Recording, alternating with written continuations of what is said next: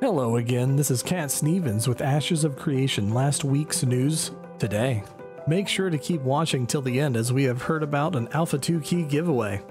So for starters, on August 9th, the cosmetic skins have changed to the Tip of the Spear set. The lore for these cosmetics will be linked below.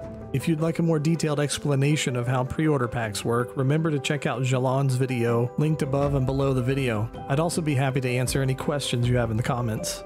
Also, to clear up any confusion about how the costumes work, Vaknar said on Discord, costumes are a single piece costume that is applied to your overall armor appearance.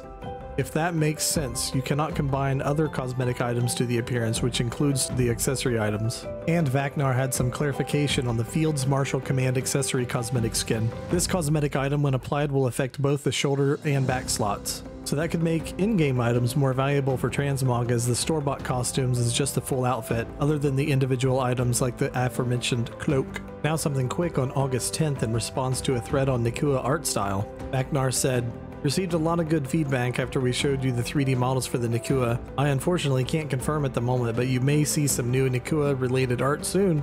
Hey, maybe we'll get it in this month's live stream." Also, a Glorious community member was asking if Steven Sharif, the creative director, would do another Ask Me Anything, and Steven replied to let us know that this will be happening in the next few months. A great reason to hit that subscribe button. We'll let you know when the Ask Me Anything is announced. We got a neat interactive tweet asking whether you would gank the Gatherer or not, and since y'all chose to gank, you got ambushed by an archer, which is nice to see a new weapon in action and perhaps a clue to things coming up in the upcoming live stream. Also on the 11th was the Community Hours discussion on Discord. I hope everyone had a good time and all that amazing feedback will be going to the design team.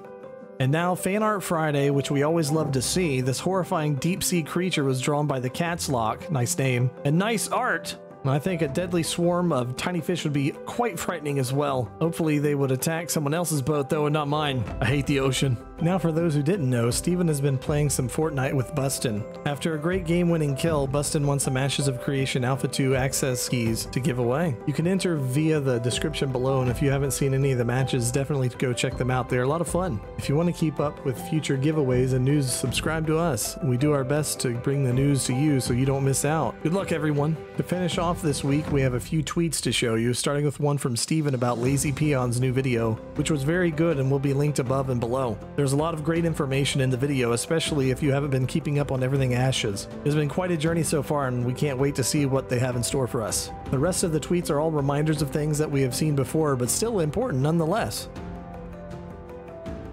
And thank goodness for this nugget of info. To set expectations, currently the team's full focus is on creating the MMORPG Ashes of Creation.